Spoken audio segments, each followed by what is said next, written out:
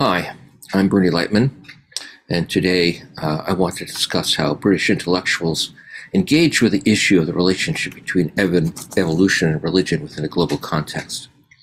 I want to ask, what did an understanding of the relationship between science and religion mean when intellectuals had far more opportunities in the 19th century to travel the world, experience new cultures, and read the works of thinkers from those cultures? British figures like T.H. Huxley and Charles Darwin, especially early in their lives, were not just beneficiaries of the expanding British Empire, but actively contributed to its expansion. Their voyages around the world on British naval vessels, encountering new cultures, prepared them to see themselves as a new breed of intellectual whose work depended on imperial networks and global perspectives. Either on their voyages or perhaps afterwards in Britain, they encountered non-Western ideas. But even those intellectuals who could not travel could participate in global debates about evolution by tapping into the increasing quantity of affordable books and periodicals on science, many translated into a variety of languages that resulted from the use of new printing technologies. Transnational and trans-regional intellectual spaces were created through different means, including travel, the circulation of knowledge, and imperial spaces. Intellectual spaces were no longer confined merely to the country in which an individual lived. In the 19th century, an exciting new global intellectual space emerged in which the implications of evolution for religion and modernity in general could be discussed. It was within this global intellectual space that evolutionists like T.H. Huxley and Herbert Spencer explored the connection between evolution and Eastern religious traditions. They integrated those religious traditions into their evolutionary worldviews and used them to bolster the status of evolutionary theory while questioning the modernity of Christianity. James Secord asserts that Darwin was, quote, a characteristic figure of the first great age of globalization, quote. But there were many others in this age, not just located in Britain, can also be seen as characteristic of this age. By adopting this global perspective, we can avoid the often sterile reception model adopted by previous studies that don't do justice to the dynamic at work as global intellectuals grappled with the questions raised by evolutionary theory. This paper is intended to be a contribution to the growing body of scholarly work on the global history of science and religion. Incorporating the global turn into the history of science and religion began in earnest a little over a decade ago. Two publications charted a way forward towards a more global approach in the field of science and religion, which had for decades been consumed by the critique of the conflict thesis and the development of the complexity principle. In their pioneering edited collection, Science and Religion Around the World, published in 2011, John Hedley Brooke and Ron Numbers shifted the discussion to include non-Western contexts and non-Abrahamic religions. In addition to chapters on early and modern Judaism, Christianity, and Islam, the collection offered chapters on early Chinese religions, Indic religions, Buddhism, African religions, and unbelief. Acknowledging that the field had been too preoccupied with Christianity's historical relationship to science, they attempted to establish a new direction that encompassed a global approach. Around the same time, in his chapter on A Global History of Science and Religion in the edited collection Science and Religion, New Historical Perspectives, Sujit Suvarasarandan posed a number of provocations for what a global history of this field could look like. Sujit argued that global history required a historical methodology based on, quote, the analysis of broad patterns and connections across space, rather than a comprehensive history of all regions. More importantly, his piece addressed the question of colonial encounters, stressing the fact that different intellectual traditions borrowed ideas from each other. These two publications represent two independent attempts to open up the historical study of the relationship between science and religion to non-Western religions.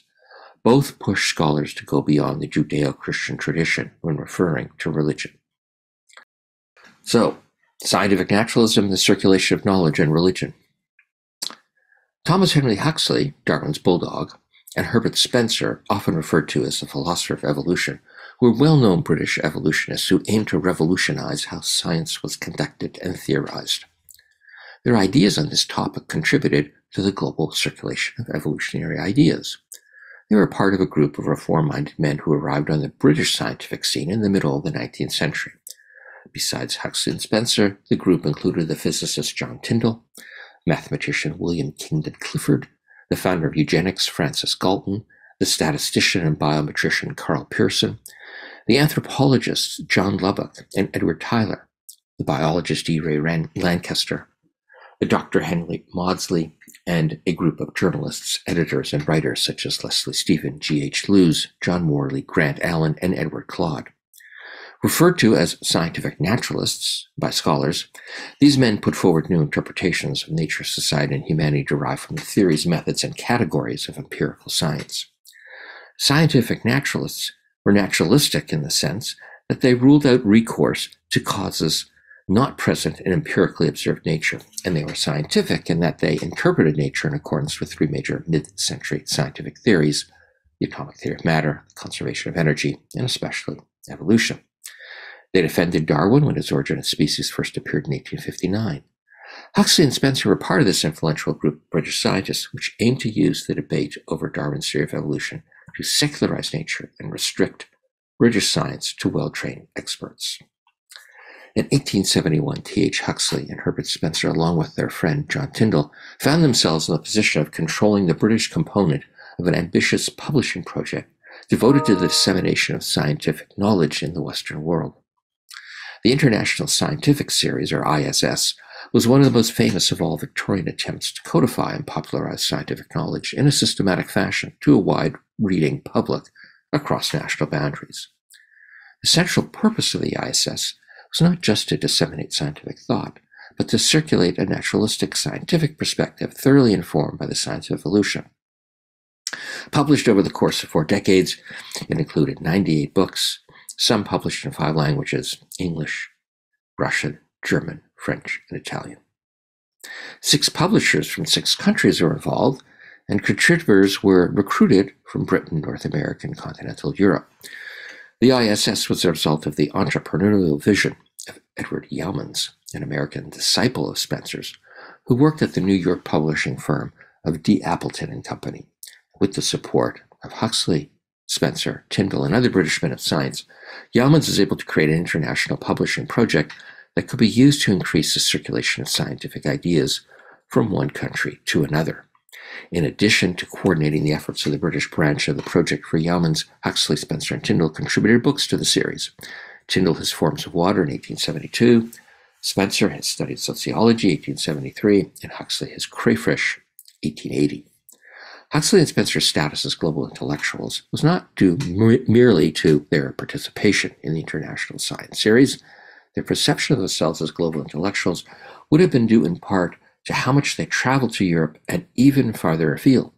Huxley had served as assistant surgeon from 1846 to 1850 on the British naval survey ship, the HMS Rattlesnake, which took him to Australia and New Zealand.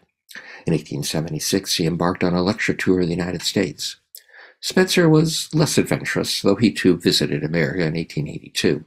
But they were also global intellectuals because their ideas circulated around the world through the many translations of their books and articles. For example, Huxley's essay Evolution Ethics in 1893 became a key evolutionary text in China when it was translated into Chinese in 1896.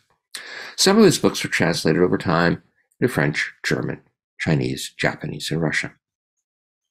Spencer's books on psychology, biology, sociology, education, politics, and ethics were widely translated at different points in time into Russian, Japanese, Chinese, Spanish, French, Italian, Danish, and Swedish.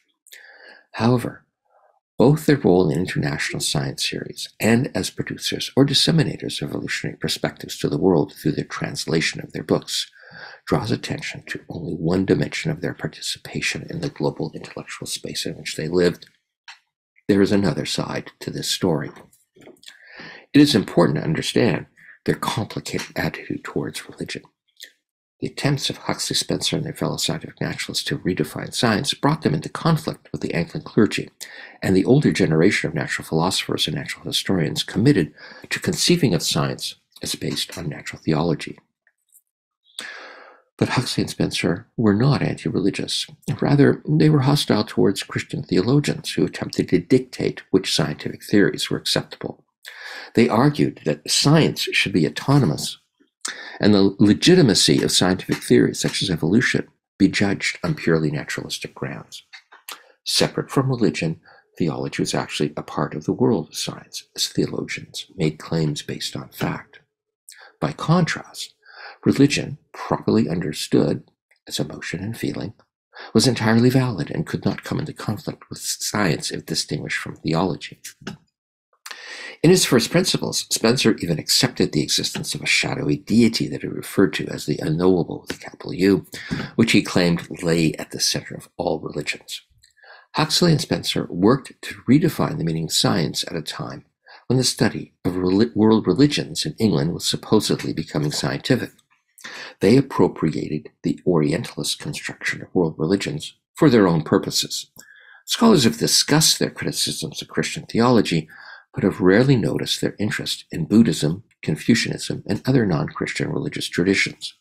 However, Huxley and Spencer integrated non-Christian modes of thought into their articulation of evolutionary theory, so much so that I want to refer to them as Oriental evolutionists. They wrote about Oriental religions to emphasize the backwardness of Christianity, especially its hostility towards modern science.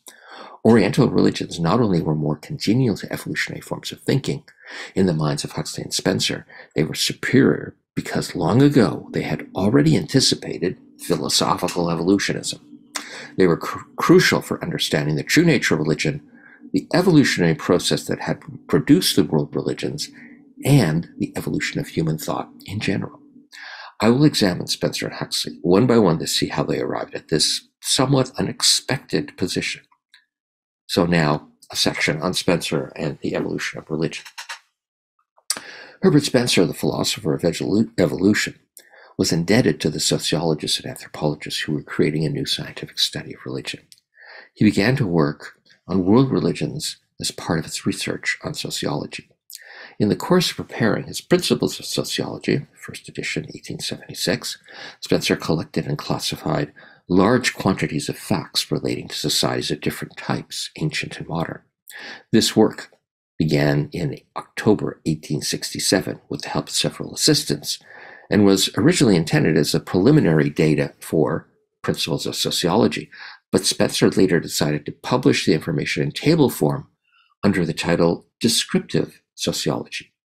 Each of the 13 volumes, which appeared from 1873 to 1934, contained data on diverse types of societies at different stages of societal evolution, using a classification system that Spencer had developed. So, for example, the volume on China, published in 1910, was compiled by E.T.C. Werner, the consul at Fuzhou. It contained raw data on Chinese ecclesiastical institutions and religious ideas through the ages. Table 9, covering the Manchu period, 1644 to the present, had a column on religious ideas that recorded, quote, religion domestic and centered mainly in reverence for ancestors, largely agnostic, brackets, Confucianism, bracket, end of quote. The assertion that Chinese religion was based on reverence for ancestors in descriptive sociology is an obvious clue to how Spencer and his assistants approached religion and the evolution of culture. Starting in the early 1860s, a distinct field of scholarly study flourished in Britain devoted to the scientific analysis of religious practices and belief systems. Known as the science of religion or comparative religions or the history of religions, contributors came from anthropology, sociology, classics, and Oriental studies. The key figures included James G. Fraser, Jane Ellen Harrison, Andrew Lang, Friedrich Max Müller, William Robertson Smith, and Edward B. Tylor. Tylor, in his theory, The Origins of All Religions in Primitive Culture, 1871, can be found in ancestor or ghost worship, was particularly important to Spencer. During a controversy with the positivist Frederick Harrison in the pages of the 19th century in 1884 over the origins and future of religion, Spencer explained how the facts given in his descriptive sociology demonstrated the accuracy of the ghost theory and disproved Harrison's assertion that in the past humans worshipped inanimate objects. Spencer also referred to Tylor for support, stating that the anthropologist's, quote, probably read more books about uncivilized peoples than any Englishman living or dead. Both China and India, Spencer argued, perfectly illustrated the origins of religion according to the ghost theory. In China, for example, the, quote, state religion continues down to the present day to be an elaborate ancestor worship, where each man's chief thought in life is to secure the due making of sacrifices to his ghost after death, end quote. Spencer then outlined his larger views on the evolution of religion. Religions begin with the idea of a spirit, or ghost, then evolve to the idea of supernatural beings of all kinds, and then evolve into monotheism, in which one major supernatural agent becomes, quote, an omnipresent power to which no attributes can be ascertained, quote, which Spencer referred to as the unknowable. All religions, he claimed, undergo this evolutionary process. Spencer developed his theory on the evolution of religion in more depth in his section on ecclesiastical institutions, which was added to his Principles of Sociology in 1885. And here he repeated his point that the origin of all religions in the ancient past was the concept of God that derived from ghost propitiation. Spencer found examples of this everywhere.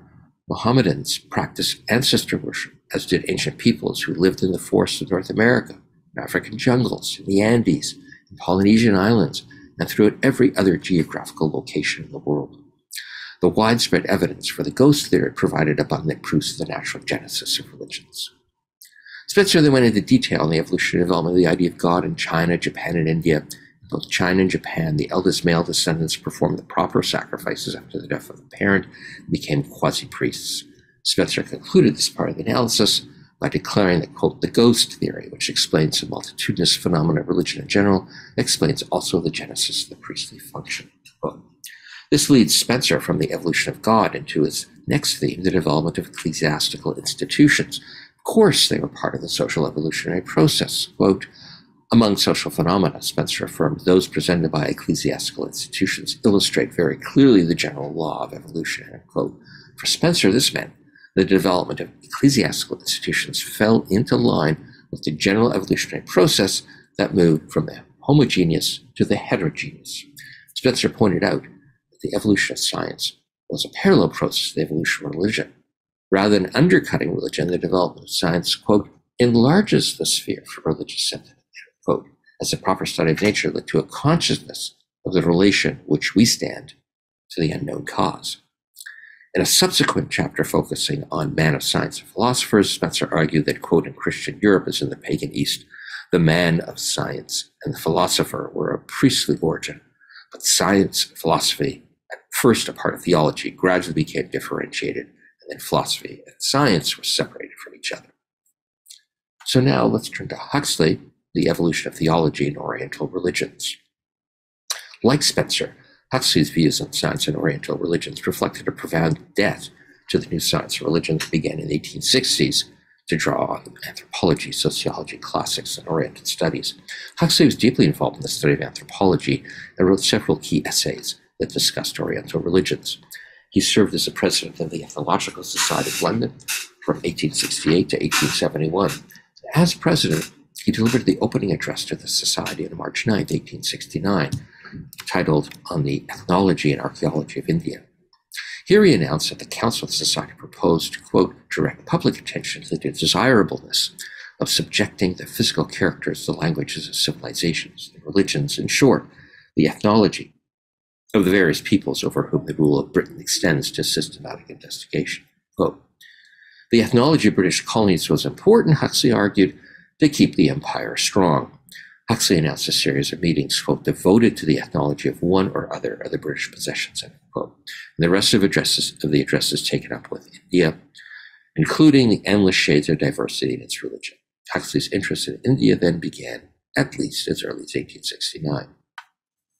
But the fruits of Huxley's engagement with Oriental religion is to be found in two later essays, The Evolution of Theology, an Anthropological Study, published in 1886, and Evolution and Ethics, published in 1893.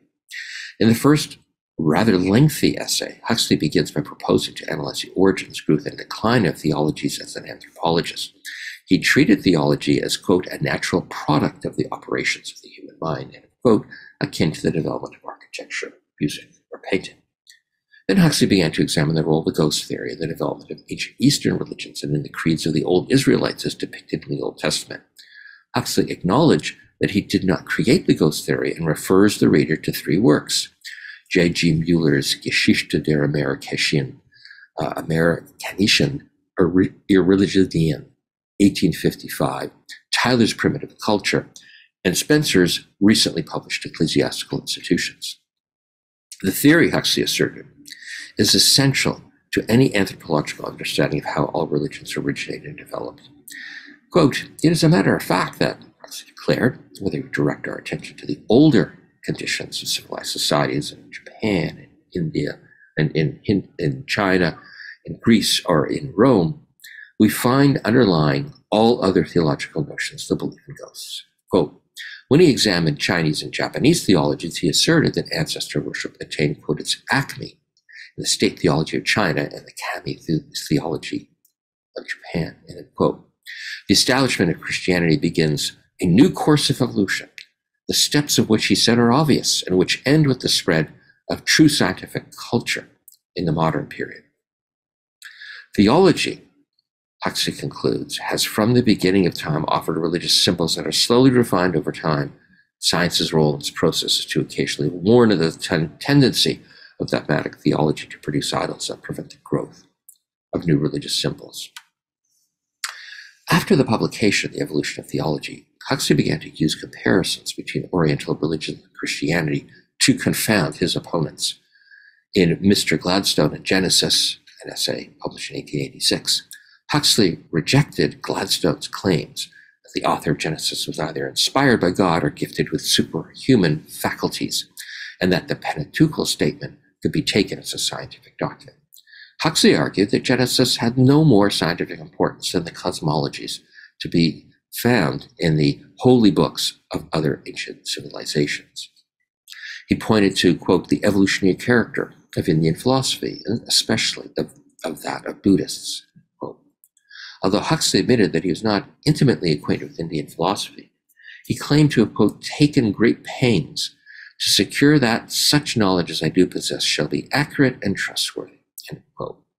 In his 1889 essay on agnosticism, Huxley responded to an insult hurled at him by Henry Wace, an Anglican minister and ecclesiastical historian.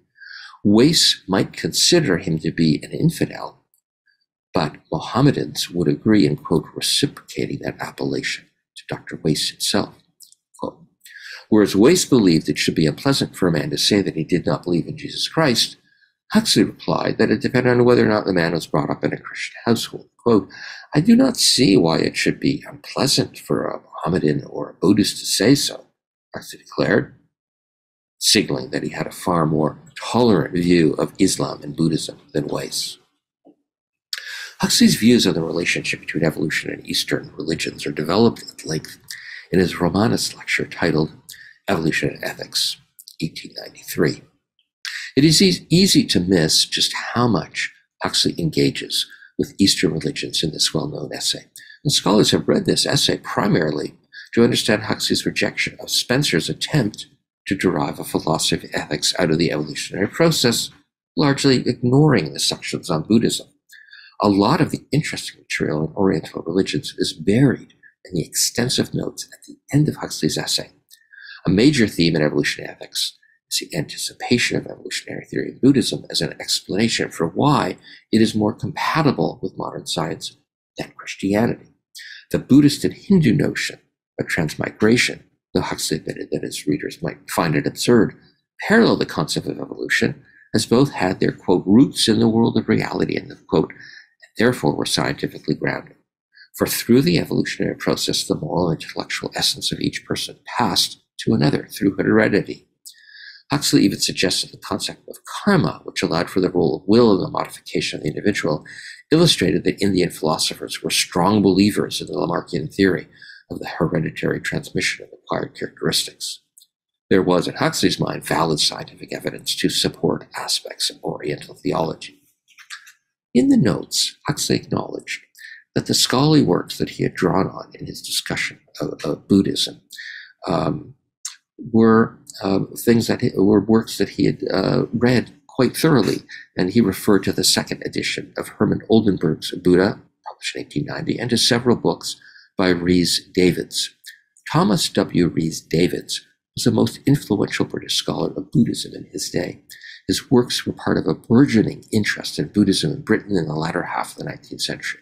In one note, Huxley quoted from David's Herbert lectures for 1881 on how Buddhism was unique in the way it emphasized how humans could reach salvation through knowledge of nature rather than knowledge of God. Huxley's embrace of this rather agnostic-like depiction of Buddhism was at odds with the conventional portrayal of Buddhism as atheistic. But, as Donald Lopez Jr. has observed for Huxley and other Victorians, Buddhism was a tradition that pictured the universe as subject to natural laws with no requirement for an intervening divine being, for dogma, ritual, or even scriptures. This Buddha became popular among anti-clerical European scholars. So Huxley was not alone in presenting Buddhism as the religion, as Lopez Jr. puts it, quote, most suited to serious dialogue with science, because both postulated the existence of immutable laws that cover the universe, quote. In his account of the history of religions, Huxley claims that ancient Greek and Indian thought converged on the same evolutionary position, and it is here that modern thought could take its starting point. Modern thought, this is a quote, is making a fresh start from the base once Indian and Greek philosophy set out, Huxley declared, and the human mind being very much what it was 6 and 20 centuries ago, there is no ground for wonder if it presents indications of a tendency to move along the only lines to the same results. Quote. So, in effect, Huxley was asking his readers to erase the entire Christian era from intellectual history as it inhibited the development of science, and to look to pre-Christian modes of thought as an anchor for modernity. Huxley was conscious when writing this essay that he had to abide by the restrictions of the Romanist lecture. Religion and politics were to be avoided. Before giving the lecture at Oxford in May of 1893, he wrote to the founder of the annual Romanist lecture, George Romanes, several times in April to assure them that he had observed the limitations placed upon him. Quote, there is no allusion to politics in my lecture, he wrote to Romanes on April 22, 1893, nor to any religion except Buddhism, and only to the speculative and ethical side of that. Quote, if people did apply anything he said about these matters to modern philosophies, Huxley said, that's not my affair. Huxley wrote again 6 days later saying that his lecture wouldn't be, quote, too much for the Don's nerves, quote, and joked that his wife had gone over the papers twice without once scenting a heresy. But there's no mention of a role for Christianity in Huxley's vision for the future. Buddhism emerges as a religion most congenial to modern science as one of the starting points for modern thought to build upon. Spencer and Huxley explored the theme of Oriental religions to reflect on the understanding of science, evolution, religion, and their own culture, and then disseminated their views around the world in their publications, lectures, and in the international scientific series. Drawing on the new science of religion, especially anthropology, they outlined the origin and evolution of religion, starting with the ghost theory. As religious and scientific reformers, they were disruptive forces contributing to the redefinition of both science and religion. Their research on Oriental religions was a part of their attempt to reimagine science, religion, and their relationship. They knowingly made use of Oriental religions in order to demonstrate the inability of Christian theology to engage in a constructive way with evolutionary theory, as well as science more broadly. The Oriental religions were considered by them to be farther along in the evolutionary process by culminating in an agnostic-like position, and therefore they were presented as having more in common with modern science. Exploration of Oriental religions provided a way of highlighting their religiosity in the face of charges of materialism and atheism. Strikingly, their conception of how religions developed implied that the principles of evolution had not been produced in Britain. Rather, they had a long lineage in Oriental religions, theologies, and philosophies. In the past, scientific naturalists like Spencer and Huxley have been seen by scholars as quintessential British figures who should be placed in the empiricist tradition. In this way of looking at Spencer and Huxley, their intellectual lineage was traced through John Stuart Mill back to David Hume and further back to John Locke.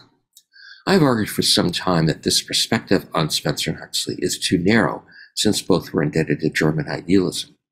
In this paper, I've taken the additional step of exploring how both were global intellectuals who engaged with Eastern religions. Both Huxley and Spencer approached Eastern religions as sociologists and anthropologists, attempting to place the world religions into a larger evolutionary framework. They made extensive use of the theory of ancestor or ghost worship put forward by figures who contributed to the new scientific study of religion. For Huxley and Spencer, discussing Eastern religions provided a way to subtly critique the shortcomings of Christianity in accommodating modern science, which was tied to their attempt to create a new scientific worldview as a replacement for the older Christian one. Both saw non-Christian religions as more congenial to evolutionary theory and to the scientific naturalist perspective. This is what makes them deserving of the label Oriental evolutionists. Thank you.